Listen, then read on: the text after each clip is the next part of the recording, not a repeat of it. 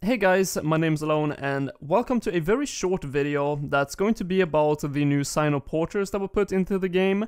I actually just wanted to make a video talking about this briefly because I just recently made a lot of sign-up porters. So if we go into my bank here, first off I have some charges in my Grace of the Elves necklace, but I actually went for 99 divination and I made 193 sign-up porters 4 because they were the most efficient ones with the memory shards that I got from doing the 99 divination grind in the memory of halls or halls of memories.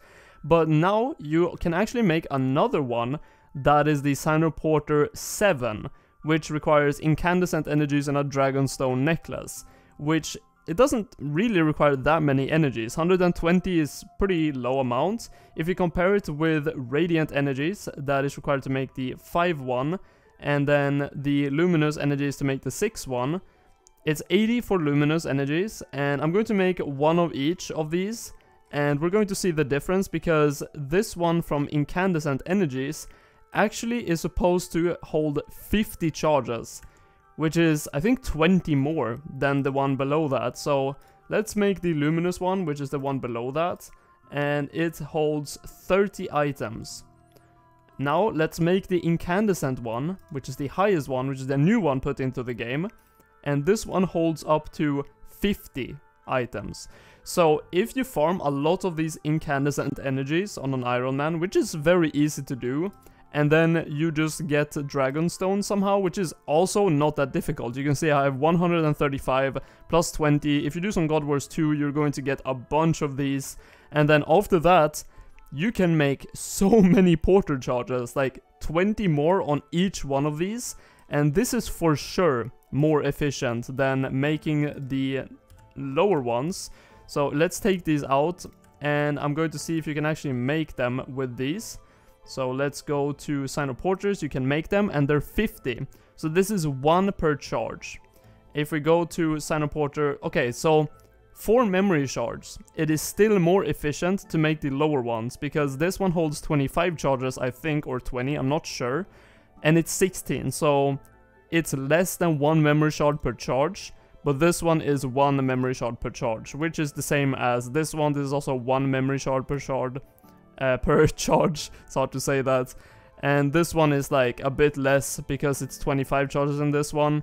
So the lower ones are still more efficient to make, but if you want to make the fastest ones, I think, to get the fastest porters, charges for like archaeology or mining or whatever you want to use them for, I would definitely recommend, if you have a lot of dragonstones, to just farm out the incandescent energies, because 50 charges on 1 porter is massive. This is going to be such an upgrade for Iron Man that needs to farm a lot of porters, and I'm really happy about this. I'm going to definitely do this on my Iron Man, and yeah, I'm going to have so many porters for my archaeology grind. But that's pretty much all I wanted to talk about in this video. Just wanted to compare them a bit, because I can make the other ones as well. This one, Sign of the Porter, I think it costs 80 radiant energies, or maybe it's 60. Yeah, 60 radiant energies. And you get 25 charges for this one, I think it is. This is the 5-1, 25 charges for 60 radiant energies in a ruby necklace. And that's half of what you get from the incandescent ones, which is admittedly, I think, double the amount of energies.